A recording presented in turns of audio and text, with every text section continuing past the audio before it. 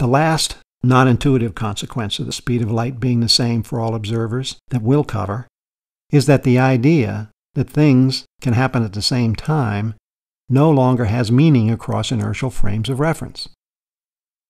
In other words, there is no such thing as at the same time for different inertial frames. To see this, we'll go back to our train example.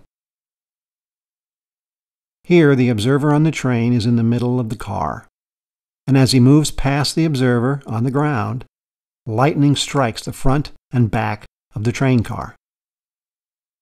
The light from both strikes travel the same distance at the same speed and reach the observer on the ground at the same time. He correctly concludes that lightning hit the front and back of the train car at the same time. The person on the ground also notes that the light from both strikes travels to the person on the train at the same speed, but because the person on the train is moving in the direction of the front lightning strike, it doesn't have as far to go, and therefore it reaches him first. But how does this all look to the person on the train? In his reference frame, he is not moving forward. The person on the ground is moving backward. He knows that he is also the same distance from the lightning strikes, and he also knows that the speed of light is the same for both strikes. So for the front strike to reach him first, it must have happened first.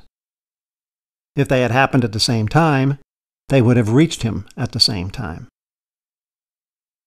The person on the train sees the light from the first strike start traveling to the person on the ground before the light from the second strike.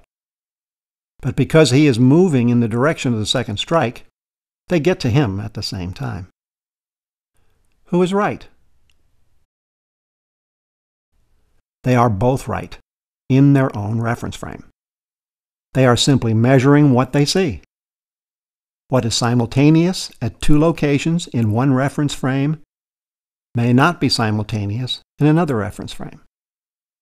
What happens in two places at the same time on Earth will not be happening at the same time if we're viewing them from Venus. Simultaneity is relative, along with time, distance, speed, and momentum.